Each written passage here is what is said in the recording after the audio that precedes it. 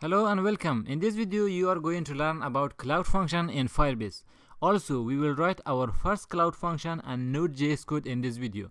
We will learn about server-side programming languages and why you write it and how you write it. So let's start. We discussed about authentication for database, storage, hosting in the previous videos. Now it's time to talk about Cloud Functions. What is it and how it is working? So as the definition says, it will run your mobile backend code without managing a server. This is known as serverless programming. It is not because they do not have a server, it is because you do not touch a server. You don't have to configure the server, you don't have to manage any server. They will give you the server, you just deploy your code and it will run, they will run it for you. So what is server? If you have no experience using any server-side programming languages, it might be a little something new to you. If you have experience using PHP, you already know why you use server-side programming languages. Let me give you an example of what is the difference between server-side and client-side. So for example, if you open our application in the browser, we have access to the code. You can open, inspect element, you have access to everything, right? You can manipulate it, you can change data, you can do anything. This is known as the client side, like everything is rendered here. So what if you manipulate something from here? Let's say we add a few products to the cart and we change the price and we purchase it. So how the security works? That is when the backend programming languages come, or the server-side programming languages. So what is the difference between them and why you use this one? If let's say for security reason you put everything in the server. Every time I wanna visit any page, it should send a request to the server, and until it is coming back, it will take a few seconds. That's why they have separated the backend and the front end. In the front end, you will run this code in the browsers, in the browser for the client, and it will be fast.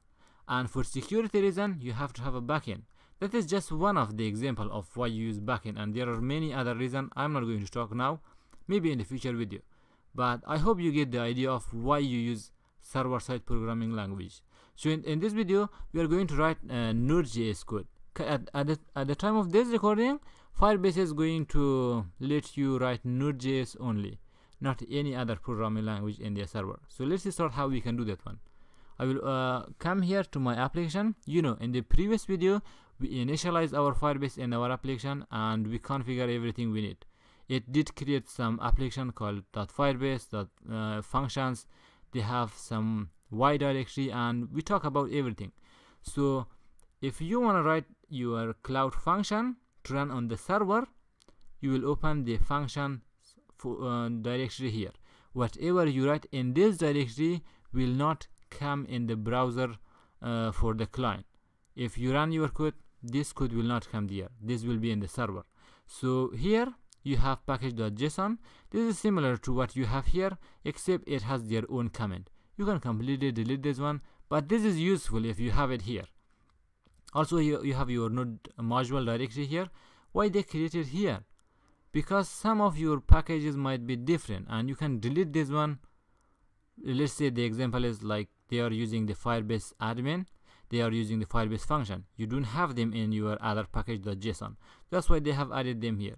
It is useful to let them be here, but still you can delete this one. For now, I will put it there and I will open the index.js here. Inside the index.js, you will write your Cloud Functions or your Node.js code. So let's come to the checkout for the Stripe for a few minutes. Like they said, you have to write this code to the server quick start. Node.js, you will write this code. Where will we write this code? We will write this code here in the index.js. For now it is called index.js. So they have an example here. We will discuss more about Stripe and payment in a future video.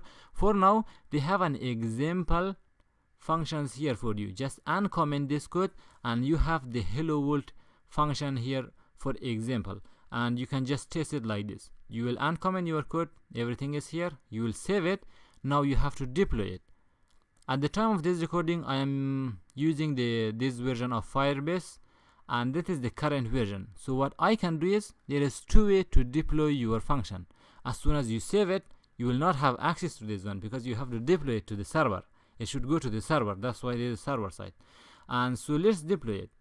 So I'm currently in the functions directory. I can come back to the project directory, and from here I can deploy my project to the Firebase using Firebase.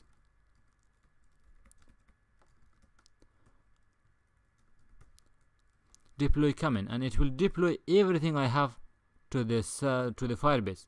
This is not what I want. What I want is I just want to deploy my function. So the other way is to navigate to the functions directory, and from here you have some useful commands. These are the commands. They have the serve, which serve your function and your browser. Still you will have access to this one, and also deploy. So let's do the deploy, which is the popular one, and I will use npm run deploy, and it is going to take a few seconds to deploy, but this should throw an error for us. I'm going to show you how you can fix it. So I will pause the video until it shows the error. Yes, here is the error. So since I am using an old version of I don't know, I did create this project with an old version of Firebase. That is maybe the reason. So they give you this error of engine Nodejs 8, and this is the things that is causing the error. Just copy this code from here, engine Nodejs, and come to your package.json. Make sure you are in the functions directory. Come down and put it down there. Now save it, come to your code and deploy it again. If you run the deploy, this time again I will pause the video and see how this is going to deploy and how is the process. If it give any error, I will show you how you can fix it.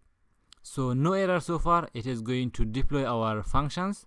You know, this is running only the cloud function because we said we are in the this directory, and this is going to run this one, Firebase deploy only function. So we are just watching to deploy our hello world function. No error, and it was deployed successfully. If you are deploying your cloud function for the first time, it will give you this URL where you can access your cloud function. So let's open our cloud function in the URL and see how it looks. It shouldn't look fancy, but it should display a message for us, hello from Firebase. This code will be in the server, and if I come here, let's say view the source, this is the only thing that display here. Why? Because if I come to my index.js, it is going to respond to that code, and how this code is going to run, we'll talk more about this in a future video.